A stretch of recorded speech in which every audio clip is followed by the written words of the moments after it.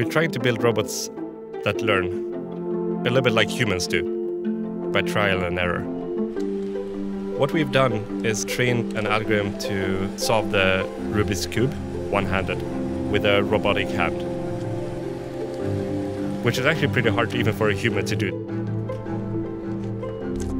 We don't tell it how the hand needs to move the cube in order to get there.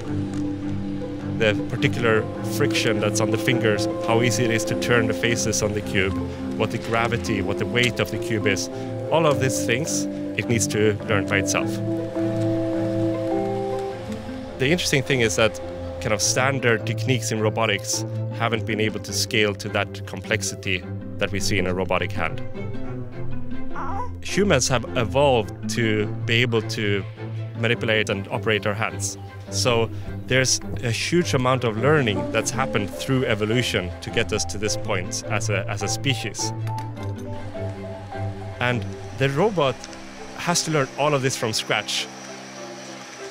Instead of trying to write very dedicated algorithms to operate such a hand, we took a different approach where we create thousands of different simulated environments and learn to do the task in all of those, and hopefully a robotic hand will be able to do it in the real world as well.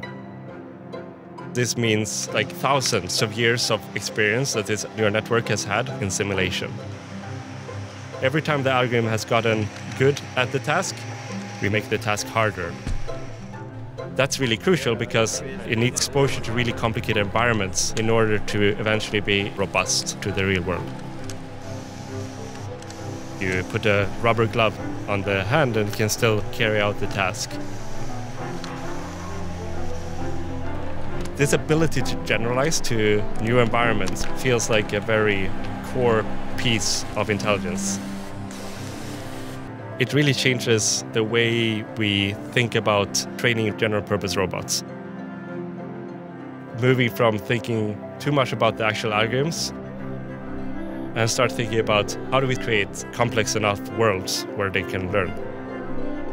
At some point, then it would be more down to the imagination, what robots could actually accomplish.